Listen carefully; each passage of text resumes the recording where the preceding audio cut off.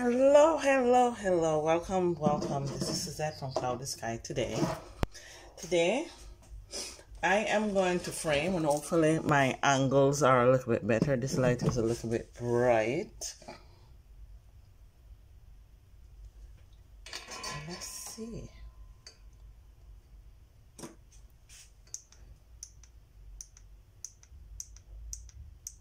And plus I'm dealing with glass.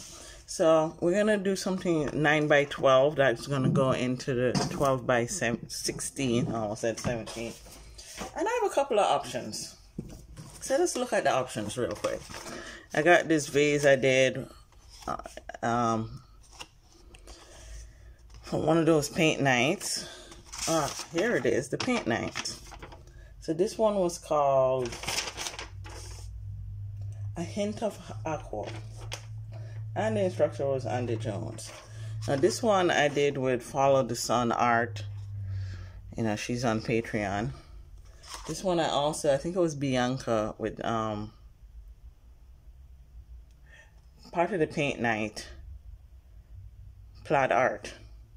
This one is mine.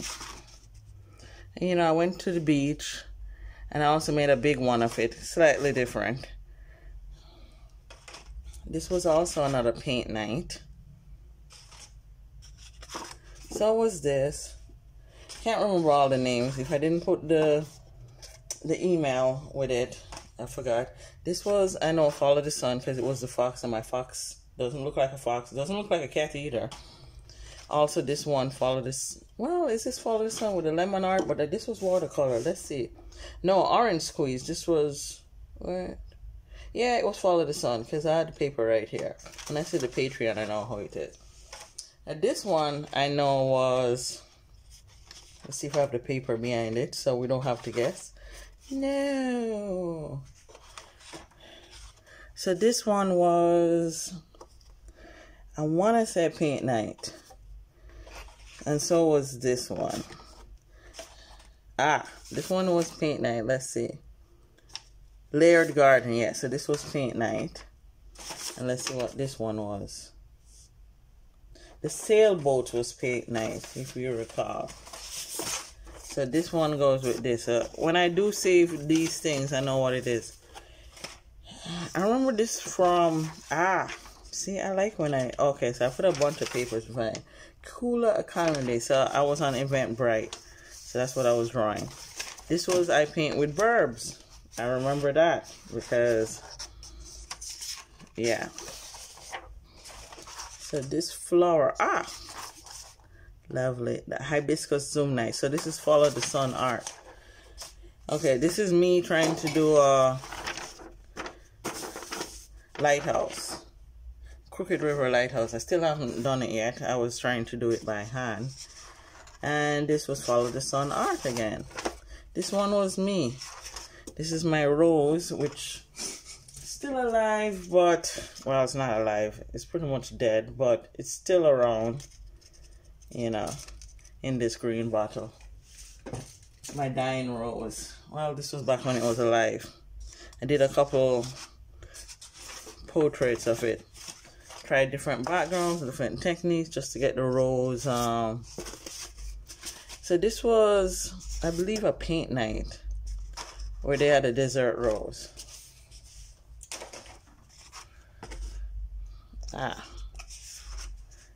So I probably should divide those. This was Follow the Sun art. Something to do with the sky. Okay, this was a paint night, but it was with oil painting. Yeah. So I did actually oil painting on the watercolor painter. It seemed like it came out alright. Forgot the name of the instructor, but it was part of the paint night. Didn't quite do the figure. So this was the inspiration. That was supposed to be the figure. Some of it looks alright, but you know, the oil and paper didn't look too bad. This was also oil and paper. I guess I shouldn't have, you know, oil needs to, I guess my oil isn't that good. I believe, it looks like I did it twice, but, can't really tell Okay, so this was an acrylic, so this was paint night with plaid. But for some reason I did it twice. This is with a chickadee, spring chicken. Feeling this. So this was probably another plaid night, and I guess, okay, Andy Jones, I guess. Trying to remember. Can't remember where this one is from because I don't have no paper. This I remember was Follow the Sun art. And I did it twice. A drawing. So this is me sketching away. Okay. So what are we gonna frame? I have options. As you can see, tons of options. Probably should. Some of this paper feels nicer than, some of this was on canvas paper and some of this is on watercolor paper. I think I used the canvas paper up with some old paper I had sitting around. So I was like, I'm gonna use up my supplies, and then I started using the watercolor paper. So the oil was on the canvas paper. Yeah, I had a canvas pad from Fredericks. So I did use up some of those, but I just put them all in here. Probably shouldn't do that, especially with the ones that were oil on the fabric. You can tell the different paper. Well, this is regular paper from your printer. This is the fabric paper. And then this is the watercolor paper. You know, the fabric is great for everything. Well, maybe not watercolor. Watercolor is great for watercolor and acrylic, I think. So what am I gonna frame? I kind of like this one from Follow the Sun art. So I'm gonna frame that.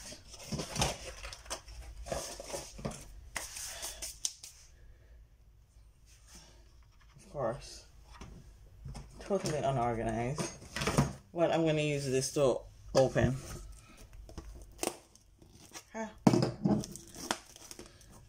I do have my little lint-free gloves so I don't stain the glass.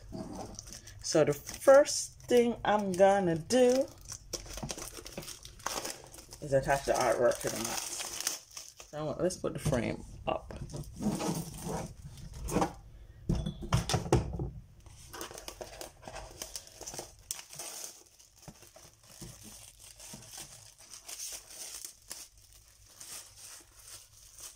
Uh-oh.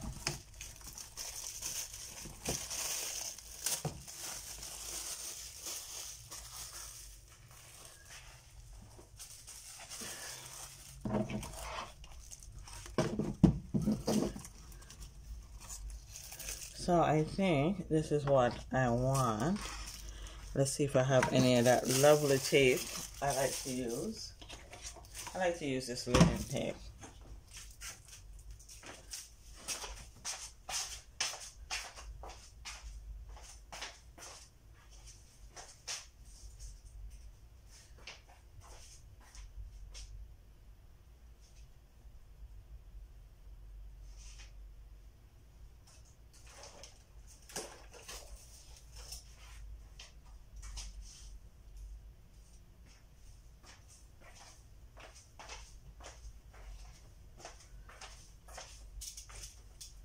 Okay. Ouch. So, yeah, you get the idea. I'm gonna, but there's some buckling on the paper, so I'm gonna flip it over here.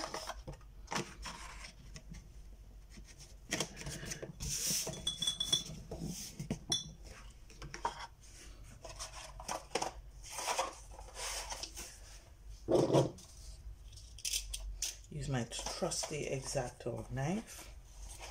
I haven't bought any scissors yet. I do not like cutting stuff.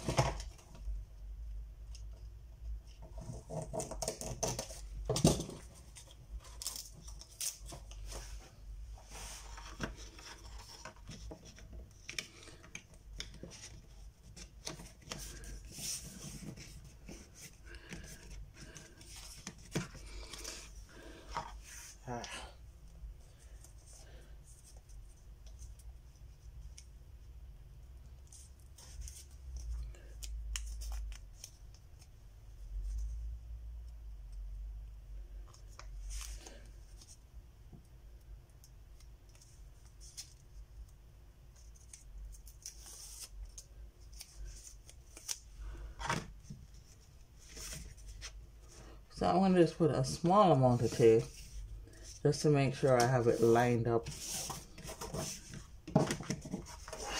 properly. Yeah. And then now I'm going to put way more tape because I have a lot of buckling. So, yeah.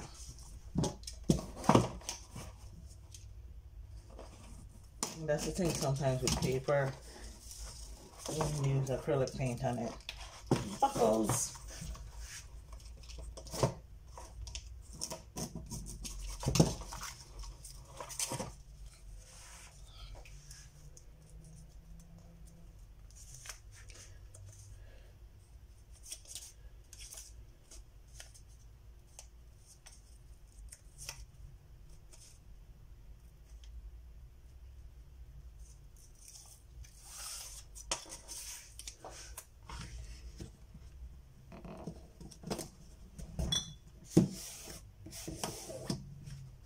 Oh. Let's make sure before we continue on. Okay. Let's do the other side.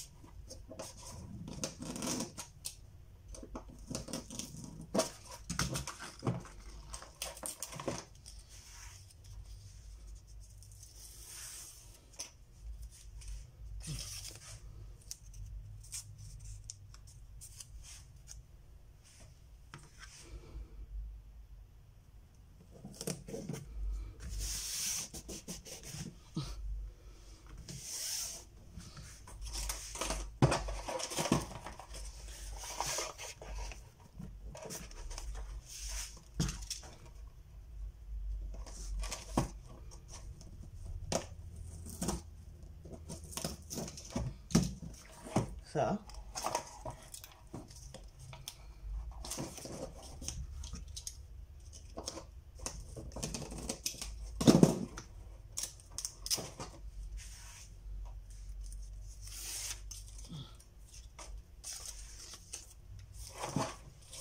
and I throw away the wrong thing. Instead of the tape, I throw away the thing that the tape is holding on. Okay. So there, the artwork is in the mat. I do like this turtle. I forgot what she called them, loggerheads. Yeah, funny, I can still see some of my drawing.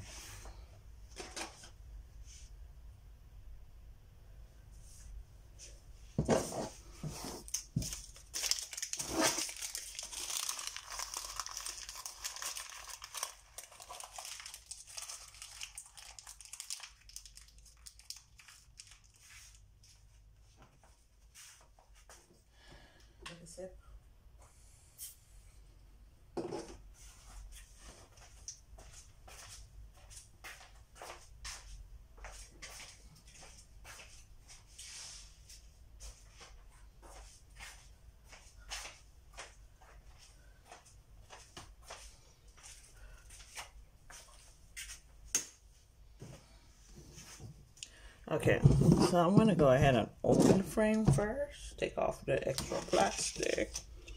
And then I'll put on my gloves so I don't smudge the glass.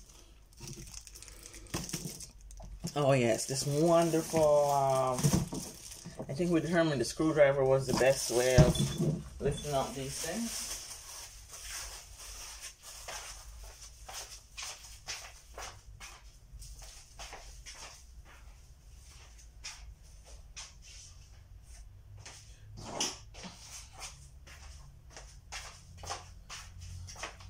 You know, for leverage purposes, but I do have my trusty letter opener.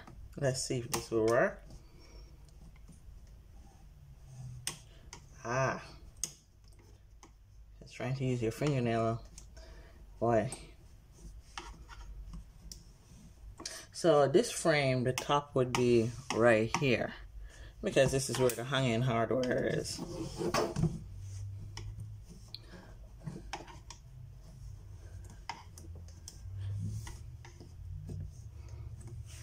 Okay, and just making sure this is flat.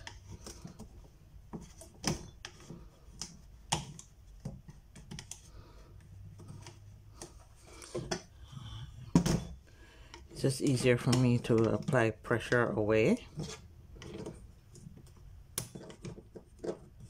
And it's not anything sharp, it's just a letter opener, but still.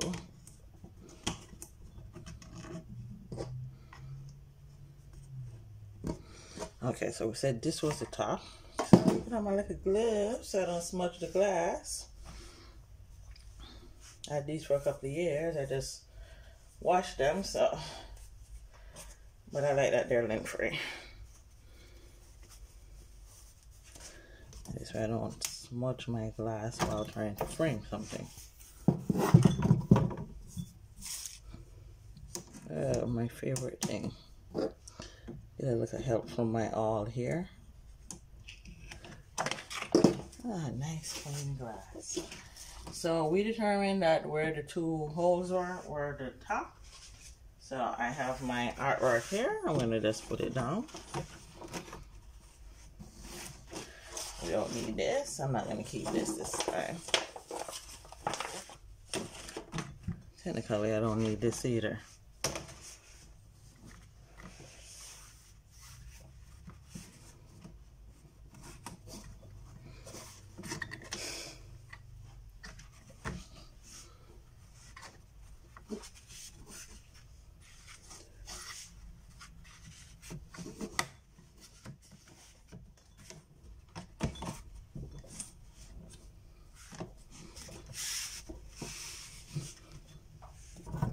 Okay, before we close it up, just make sure I have the top where the top is supposed to be. Or before we fully put this in, yes. So this should be the top.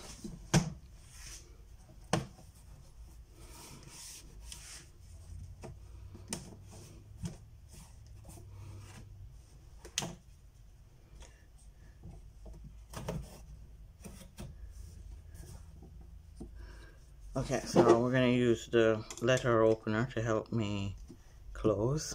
Yeah, instead of opening, we're going to close. Oh, so make sure everything is in.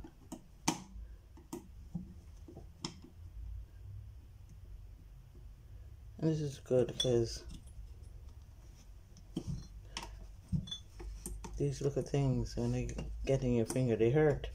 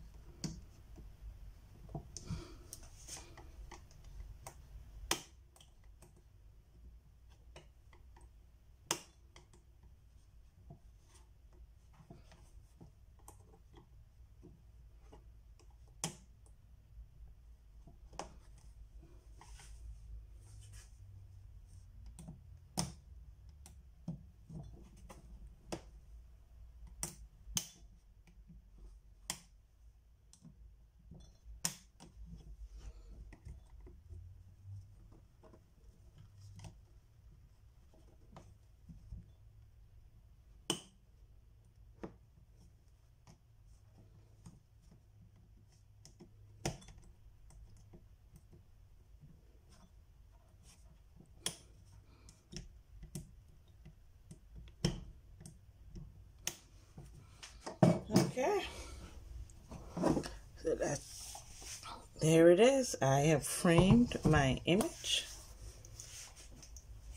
using store-bought frames and a store-bought frame, mats and frame. I did start with 9x12 paper. I got 9x12 mats where the inner cut is 9 by 12, the outer cut was 12/16, and then I got some 12 by 16 frames. So there it is.